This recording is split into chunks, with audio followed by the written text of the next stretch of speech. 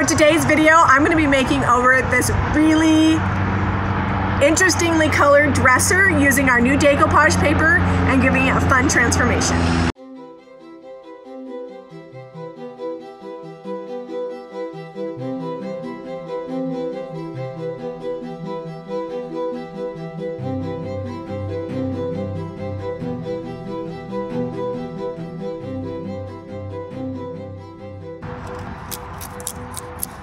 Don't mind me. Slowly scraping off this top. I had to save Jamie from her screwdriver scraping. I had the wrong tool, okay? This is for drywall. I don't know that it's a better tool, but it's working. I'm just gonna do the top and then sand the rest, but the top was really irregular.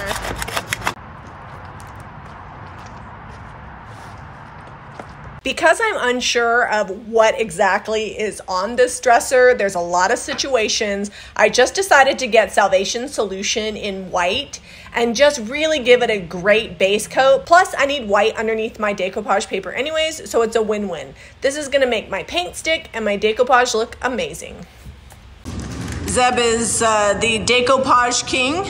No, this is what makes it easy. The liquid patina? Yes.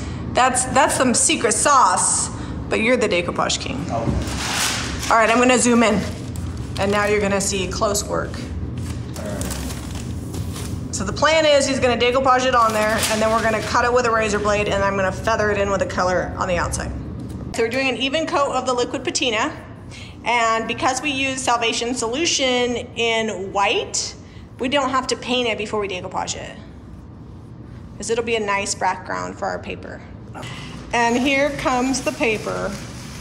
Dun, dun, dun, dun, dun, dun, dun, dun, dun. Do I look even on both sides? I didn't measure. Yeah. It's looking good. I always do this. Look, watch. Okay, that's that wide. And but you moved your finger. I didn't. It's exactly even. Here, just measure off the knuckle. And we're a little on this side. Okay, scoot it. We're pretty committed. It's We're committed? Okay. Time for some more liquid patina. Then once this dries, we'll get a razor blade and we will cut the paper. At least that's the plan. And we'll go from there. All right, so this is the precision. Zeb is cutting the drawers apart. It's always precision. Yes. Or sometimes just called winging it. Once he's done with that, I'm gonna put on more decoupage medium just to make sure it's sealed down on all the sides, and then we'll be ready to actually paint the dresser. All right, so I'm just going along these edges where we cut it and decoupaging them down, so that way they stick and they're not like sticking up and raw edges exposed. The next step is I'm gonna be painting this dresser. I'm using DIY's Farm Fresh because it matches a lot of the shades that are in the Succulents. And I'm just gonna use the same paintbrush that I used to put on the primer. I just washed it. You can pick up this paint and all these products at JamiRayVintage.com. And I'm just gonna come along the edge. I will actually be painting the whole dresser, but along the edge, I'm just gonna kind of feather in the Farm Fresh. And then I'll brush it and I'll feather it in and brush and feather it in and brush. It'll take a few coats to get perfect coverage, but I think it's gonna look really good. And then I'll come through and white wax everything and it'll mesh well.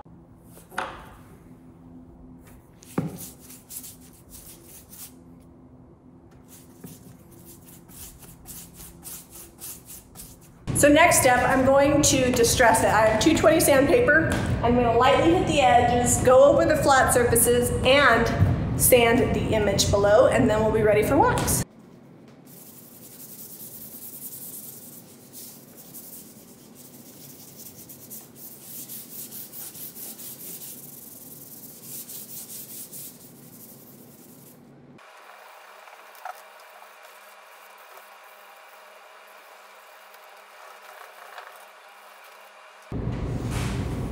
Okay, so next step is we're gonna be adding these cute little knobs. They are small cast iron knobs, and you're gonna say they're black and they're gonna stand out. I'm going to white wax them and give them a little bit of a distressed look. So I think it's gonna be super cute. So now I have to find where all the holes were. There we go.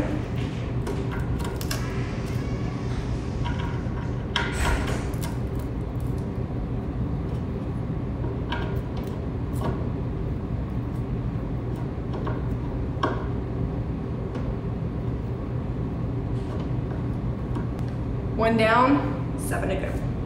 So I know that the black kind of sticks out, but I have a trick. I'm just gonna hit all the knobs with some DIY white wax. When you white wax the knobs, it just gives them like a really good aged patina. And it kind of makes them go away. And then I'm gonna go ahead and white wax the whole dresser and blend it all together.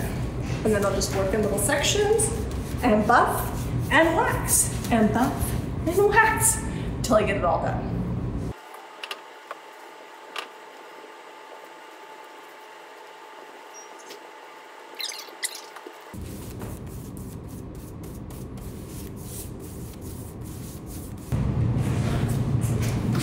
Okay, so pro tip about wax, it's kind of splotchy for the first 24 hours. They call it the wax freak out factor, so give it a day. If it's still a little splotchy, you can add some more wax and buff some more to even it out. If there's like big round splotches under your wax, that means there was some grease underneath there that you didn't get off. So all good things to remember. I'm gonna let this sit for a day, I'll buff it and I'll put pictures in the end of what it looks like. I think all in all, it turned out really good and a much better improvement from the orange yellow situation from the beginning.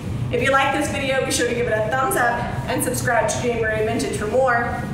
Zeb, say DIY. DIY. DIY. Zeb's over here working on shelves, so he couldn't be in the sign out. But they look good, Zeb.